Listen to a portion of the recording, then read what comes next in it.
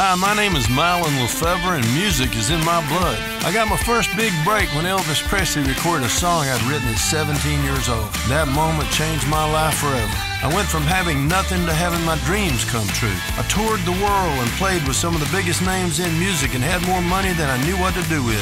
I finally hit rock bottom when I almost died from a drug overdose, and it became painfully obvious something had to change. Everything did change when I gave my life to Jesus at a Second Chapter of Acts concert in 1980.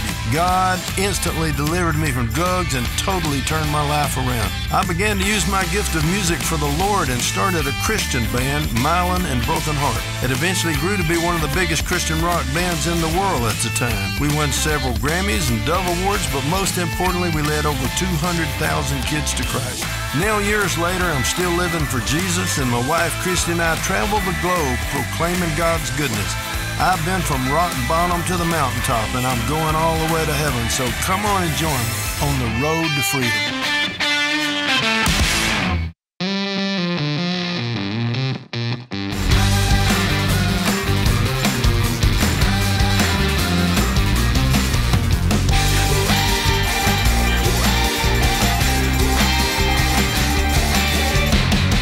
We're in our Holy Matrimony series, and this is week 2, so if you missed last week, we were laying the foundation and the definition of what Holy Matrimony is, the difference in just regular marriage and God's best.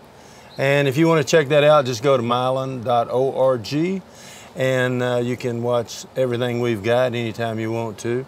Today we're covering part 2, and we call it Love Gives. This is so important because God is love. John 3:16, I think we all know this one if you've been in church very long or serving God very long. It says, "For God so loved the world that He gave His only begotten Son, that whosoever would believe in Him would not perish, but would have everlasting life." And it says, "For God so loved that He gave." Yes. So giving really is the highest expression of love, even so much more so in a marriage where we're to share the love of God.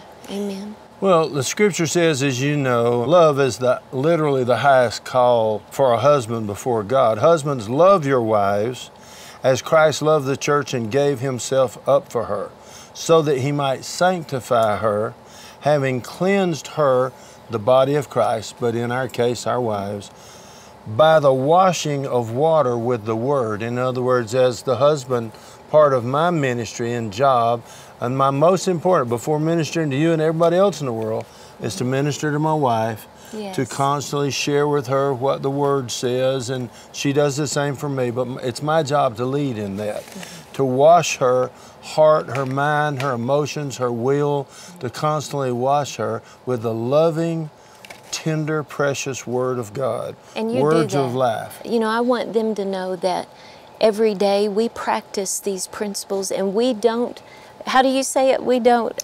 We just don't enter into all the other stuff that's going on. Every morning we get up and we have our prayer time. We don't get up as early as some people because I was a musician and I probably stay up later than some people. That's right. But in the morning we have our prayer time, we have our word time. We do that separately. Christy's got her little fort set up upstairs at our house. I have one in my study. And then we get together and we share with each other what the Lord's teaching us and what we're learning. And then we pray together. And that's how we start our day. Until we've done that, we don't answer the phone, we don't go to the door. Right. We just don't let the rest of the world dictate what our life is like, because the devil will make sure that you're too busy to have a prayer time, and you're too busy to minister to your wife or your husband. He will, if you let him, the God of this world will become God over your marriage, and you'll never have holy matrimony if that happens. Even so, husbands should love their wives as their own bodies. He who loves his own wife loves himself, for no man ever hated his own flesh, but nourishes and carefully protects and cherishes it as Christ does the church. Please notice that husbands are to love by giving their lives for their wives as Christ gave His life for us. Love, especially within the marriage covenant, is not a 50-50 thing. It's 100%. I am to give my life for her as Christ gave His life for the church. That means I put her first, not sometimes, She's got to know beyond any shadow of a doubt. It's my job to convince her by living. I'm not just trying to buy a new motorcycle. It's not my dream to do this or that, fishing boat, some hunting rifles or whatever. But whatever dream you have, wherever you want to go, whatever you want to do, that those things come first. We take care of our parents, we take care of our children. There's all kinds of responsibilities in life. We give to others wherever the Lord tells us to and how. That's His business, how He runs the kingdom. But my job is to make sure that Christy knows that she comes before I do. Amen. God is love, and love is our perfect example. It's not 50-50. While we were yet sinners, while we were ignoring God and living in sin, going our own way, Christ died for us. He gave 100% while we were unable to give anything in return. Love gives with no strings attached. You got to hear this if you're going to have holy matrimony. So good, I am not giving to her so that I will get, even though I will get. When my wife is happy, come on people, this is easy to understand. I mean, when we go to a romantic place, one of her dreams was to go to Italy. Italy was just I was in a rock and roll band. I've been over the world so many times, I really didn't want to go back to Italy. But Christy thought it was romantic. So we went to Italy. Believe me, it was one of my best decisions. Glory to God. We're talking about holy matrimony now, come on. Jesus gave His life, God gave His Son with no strings attached. When we give our lives to Christ, He shed His love, check this out, abroad in our hearts. Amen. So that we could share, I can give Christy the love of God. That's so good. I can love you even though I've never met you possibly, with the love of God. Before I ever meet you, I can tell you I love you because I live by faith. And I know that if I ever meet you, I will be able to love you because God has put His love in my heart by the Holy Spirit. Praise God, Praise God for that. Now, on the other hand, you do get to reap what you sow. The Bible says God is not mocked. Whatever man sows, that shall he also reap. So let me say this. The reason I can cheerfully wait in the ladies' shoe department or whatever while Christy's shopping, it used to just annoy me. I mean, I just get so bored. And there's some places where women shop that you're the only guy for quite a while. You know what I mean? I'm sure you get that. But the bottom line is, I have learned. I was standing there one day and I was venting and I was frustrated and and of course I was doing it to Christy. Are you kidding? You gonna try on another 7 pair of shoes? And when you start looking at your watch, you start sewing that. The bottom line is, we just did 500 miles in the last 2 days on a motorcycle. 500 miles, and Christy did not fuss one time. It was 107 degrees the first day. It was hot, man, and it was dry. It was dangerous. It was so hot coming across that desert.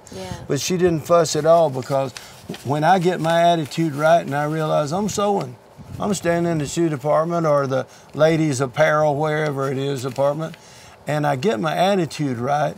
If that's important to her to try on all those clothes and all that stuff, if I get my attitude right, then when we get to go scuba diving or we get to ski down mountains or something that's really cool, exciting to me, when she decided to start learning to cook, I remember she didn't really want to. She had been a career woman and she liked eating out, but she decided, she was watching these cooking shows, she's gonna become a gourmet cook.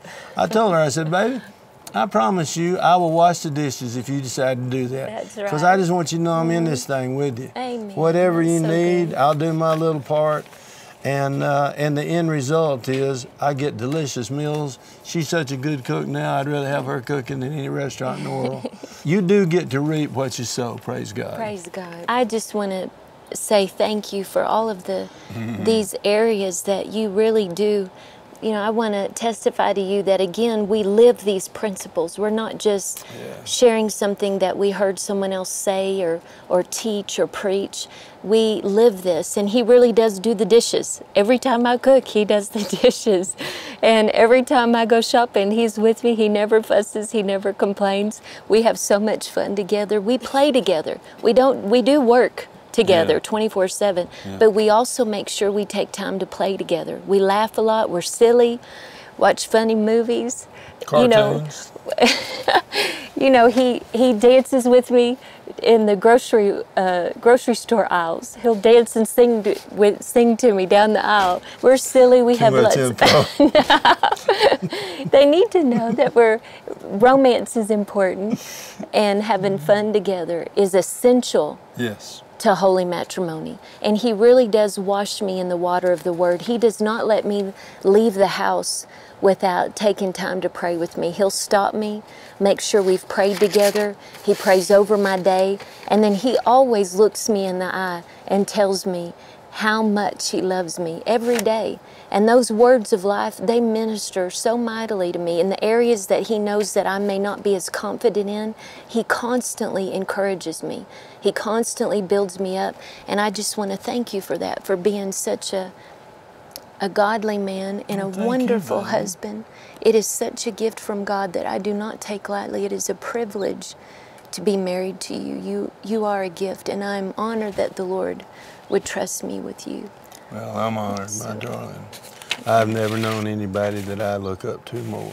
My wife's never, ever deceived me. 20 years, it has not happened one time. We have an amazing Christ-like relationship, and I just adore her. And if I haven't told you lately, I don't mind telling you in front of everybody, I'm so in love with you, baby, and I'm so thankful for you. Thank you. And it's easy to be good to you because you're a good woman. Now, let me say this, husbands.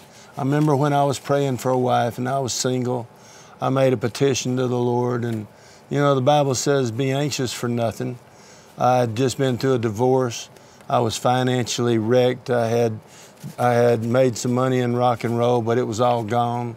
I was left with a big house that I owed a lot of money on, and all the furniture. Went to Tennessee one day while I was preaching in Phoenix. And so did the bank account. And I came home, there was nobody to pick me up at the airport. The whole world came crashing down. I went home and it was like a ghost town. All the pictures of my child and the last 30 years of marriage were gone. And I didn't know what to do, man. I didn't know. I wrote God a petition. The Bible says, be anxious for nothing, but in everything, make your petitions known unto God with prayer and thanksgiving, supplication. And basically God said, I'll do it. If you worship me, you thank me, you expect me to do that, I will do that. So I didn't know how to make a petition to God, but I wrote him a letter, 2-page letter, and I found some promises over in Proverbs 31 about a godly woman. There was something else about the daughters of Sarah and what a sweet attitude they had. She was intelligent, she was beautiful, she was industrious, she did this, that, and a description of this magnificent woman. And I started praying, and there was another place where God said it wasn't good for man to be alone. God said it's not good. And he said, so I'm going to create you a helpmate. And of course, I'm her helpmate, and she's mine. But at that time, I didn't know who or what that was, but I was praying for a godly wife. And I made this petition, and I'd tell God every day, Lord, it's not good for me to be alone. I know I need help. And you said it, so I'm saying it. And Lord, I'm looking to you and you alone. I'm not going to be out just dating on some, I'm not going to get on the internet and try to meet people. I'm going to go to the house of God, and I'm going to worship you and seek you. And I'm going to believe that you're going to overtake me with your blessings. That's what he said he would do if I would simply do things his way. So here's what he told me, though. He said, I'm going to give you, he said to me one day, and when I say that God spoke to me, I'm not saying I heard an audible voice. I've never done that. I'm saying that the Spirit of God impressed upon my spirit, and I believe that I've heard this voice so many times. This is the way he leads me every day. He reminds me what his word says. Sometimes he actually speaks to me in such a way that I know the difference in, if you talk to somebody 1,000 times, you get to where when they call your house, you know who it is. You don't have to say who it is. You recognize the voice. And the Spirit of the Lord said to me, son, you're asking me for the best I got.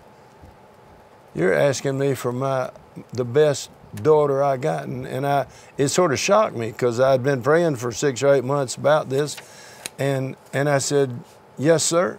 It seemed like he hadn't spoken to me about it. He just listened and watched me praise him and thank him for it every day. He said, you're asking for the best I got. And then he said this. He said, I'm going to give her to you, son. But he said, And I'm going to let you call her your wife, but I want you to remember that she's my daughter. And I have a daughter, so I understand. I know how I felt when she was getting married. I wanted my son-in-law to be good to her, and if he is, then I'll be good to him. If he hurt her, then I would not have the same relationship and not enjoy blessing him the way I want to.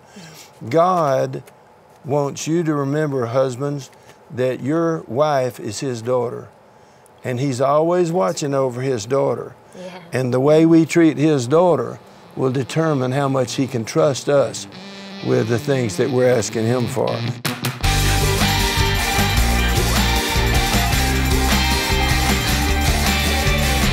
Well, if On the Road to Freedom has been a blessing to you, would you consider helping us to reach others with the good news of the gospel that God wants to set them free and free indeed?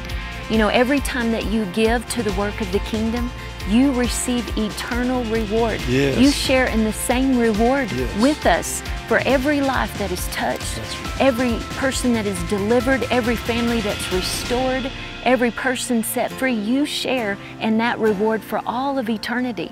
So I encourage you today, if you'd like to be a part, just go to Mylon, mylon.org, and join Team Mylon. And we will join our faith with you that Yes. your seed will produce 30, 60, and 100-fold Hundredfold. return Amen. in the kingdom of God, for the kingdom of God, and Yes. for you personally. God bless you.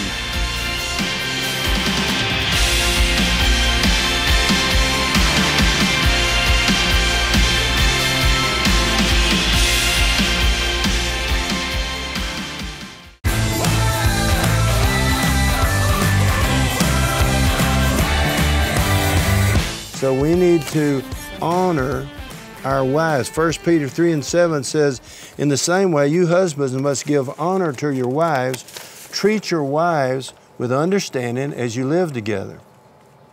She may be physically weaker or smaller than you are, but she is your equal partner in God's gift of new life. Yeah. Treat her as you should, so your prayers will not be hindered.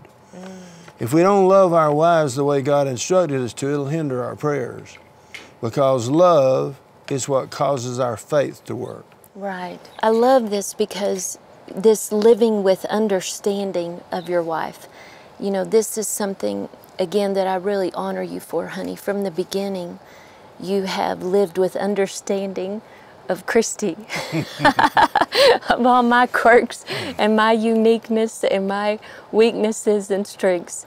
And what I mean by that is that, you know, one of the things I said when we first got married that is a joke now between us, but I would be having a difficult day and I would tell him, well, you know, chocolate chip cookies make everything better. So when he figured that out, there were little things that I enjoy in life that are just simple things like chocolate chip cookies or some pretty pajamas or a pretty pair of shoes. And if he sees that I'm really struggling, first he always gives me the word. He always encourages me and reminds me this is what we need to do now. And we say we remind each other not to allow our emotions right. to cause us to overreact. Simple yes, stuff, simple that we all do, that everybody does. We all need help. Because we help each other concerning being obedient to the Word. We hold each other accountable to the Word of God. We should always speak the truth in love. Yeah. So he always delivers the truth to me of, Christy, you know, don't get emotional, don't get too upset. And then after we've spent time praying over that and taking it to the Lord in prayer, releasing it, if we need to forgive, we forgive. Then he'll look at me and say, well, you know what? Maybe it's time to go get some chocolate chip cookies, or, you know, but that's him living with understanding of me. And so I'm just encouraging you husbands to really get to know those areas of your wife's life, those specific areas that you can encourage her in. And it will really be a blessing to her. There's a lot of people watching today, and your marriage is at a crossroads. I mean, it could go either way. And the devil has obviously been setting you up, and for the perfect storm, he's trying to get you so annoyed at each other, to get the respect level so low, and the lack of honor And if he can take your dignity away, if he can get you so offended at each other and you won't forgive each other, then you don't have a chance. It's just a matter of time. You take it out on each other every day, your frustrations and all that. But the key to starting over is forgiveness. And if you're a Christian, then your whole goal is to be like Jesus. Well, what's he like? What's God like? He's full of mercy, and his mercy's fresh every day. So if Christy did something that annoyed me a month ago, that was a month ago. Put it under the blood of Jesus. Put it in the past. Jesus said, forget the past. If you keep dragging the past into the future is going to be just like the past or worse. But he said if we forgive each other, then we get to start over every day. Now, you know, we're up here talking about holy matrimony, and we really do have it. It's real. But don't think we don't ever holler at each other. I mean, we're not trying to pretend we're some holy Joe character. We're just people. But the future of your life and marriage and family could go either way. But remember, you get to choose which way it goes. This is not luck. There's no such thing in the kingdom of God. When you do what the Bible says and you forgive, and you have mercy, and you what? You pray. In other words, I'm supposed to pray for her that she will have what she wants, not that she'll have what I want. I am not supposed to dominate her. I'm supposed to lead her. I'm not supposed to control her. I'm supposed to encourage her and build her up, and I'm supposed to create a safe, warm place where she can blossom and bloom and be like Jesus. And what does that mean? He's making her in the image, his own image, not my image that I have in mind. I'm not trying to make her the perfect wife. When I married her, she was the perfect wife. I asked God for the perfect wife, and he gave her to me. That deal was settled the moment that I said I do. That thing was settled forever. I entered covenant before God. I am not coming out of that, ever. And she isn't either. We've never, ever threatened a divorce. We've had rough times, and we've had fusses, and it got bad at times. And we've hollered and all this, and had to repent.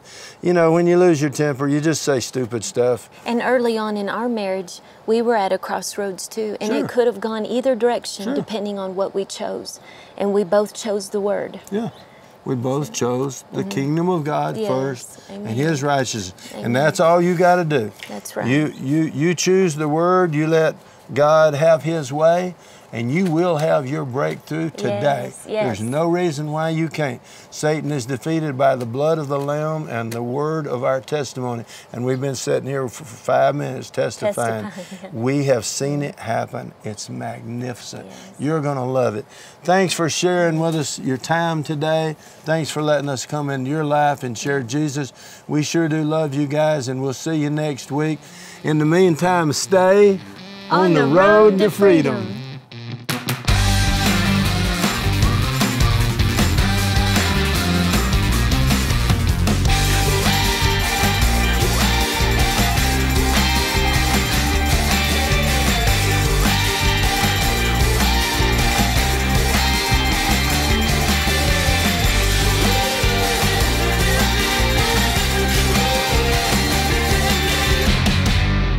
We've been shooting outside here all day, and as you can see, the sun's gone down. It was really warm when we came out here this morning. We were just sitting out here in sweaters and shirts and having a good time teaching the Word. We've done about 12, 15 shows in the last couple of days and done some skiing and some playing and lots of laughing and eating together and fellowshipping and praying. But man, at the end of the day here, look at this view. Can you think of a better place to have your life changed? I thought it'd be a really silly thing to do all this teaching and do all these shows and not give anybody a chance to make a decision for Christ. I don't know what's going on in your life, man, but I know that I was sitting on the other side of this camera years ago, and I was by myself, man. I'd sit in those hotel rooms. I was in a rock and roll band, and I'd come up after the gig. I was really stoned, and it was late at night, and I'd flip the TV on, and I was lonely. I mean, it was amazing. I'd be in some stadium, and there'd be 20 or 30,000 people in there, and they're all flicking their bic and they're holding their flames up and giving you a standing ovation. And then you get in the limo, and all of a sudden you're in some penthouse suite overlooking the city, and maybe it costs $2,000 a day. And it'd be really cool to show all the guys you grew up with in the trailer park. You know where you are, but you don't know where any of them are. And all the friends that were your friends a while ago, they're all gone all over town, and you're in this big old room by yourself, overlooking the city. And I'd turn on the TV, and I'd watch some Christian TV, and I couldn't figure out what was going on with these people. A lot of the time they'd be crying. They'd be talking about stuff that I just couldn't relate to. And I didn't know, man. I don't know what's going on in your life, but I know that at one point I kept being drawn. I knew there's something holy going on in these people's life. And even though I couldn't relate to all of it, and you might not can relate to me, but if you can, I'm telling you, there is a God, and He's in love with you, and He loves you so much He sent His only begotten Son. And if you will just simply believe on Him and then let people know, that's all the Bible says you have to do to be born again. Believe that God loves you enough to send Jesus, and accept Jesus as your Savior and as your Lord and Master. If you do that, all you have to do is tell people you did that, and you are born again. And whether you understand that or not, whether you intellectually comprehend what that means or not, it'll still happen. God Almighty, who created the universe and who created you, will come into you by His Spirit, and He will start recreating everything in your life, the way you view life, the way you enjoy life, the way you spend your time, the way you treat others. Your life will get better every day, as mine has been for these last 38 years since I got born again. Will you let me pray with you? If you don't mind, I just want to lead you in a prayer right quick, and it will change your life. Say this with me. Father God, I believe in Jesus, and I receive your Son as my Lord and Savior. God, you know I've sinned, and I'm asking you to forgive me and let me start my life over again. I believe that you are real, and by the grace of God, I'm going to start serving you. Thank you for forgiving me, Lord. In Jesus' name, amen. Now go tell anybody the decision you just made, whoever you trust. If it's your mama, your sister, your wife, your husband, your child, or your best friend, just tell somebody that you prayed and asked God for a chance to start over, and He gave it to you, because He did. Praise God, you're a new creature. I'll see you in heaven someday. How awesome is that? God bless you. I'm going to be praying for you. If there's anything we can do, at mylon.org, www.mylon.org, I'm doing everything I can all day, every day, to make getting from here to heaven as easy as possible. Check it out. Check out the videos. Check out. And if you think we can do a TV show about something, that if you're already born again and you got an idea, you want us to teach on something, send us the information. Let us know what you want to know about. We'll study it up in the Word, and we'll do a show on it if we can. We'll do everything we can to be a blessing to you and to the body of Christ, because God loves you, and we do too. God bless you, man. I'll see you on the road to freedom.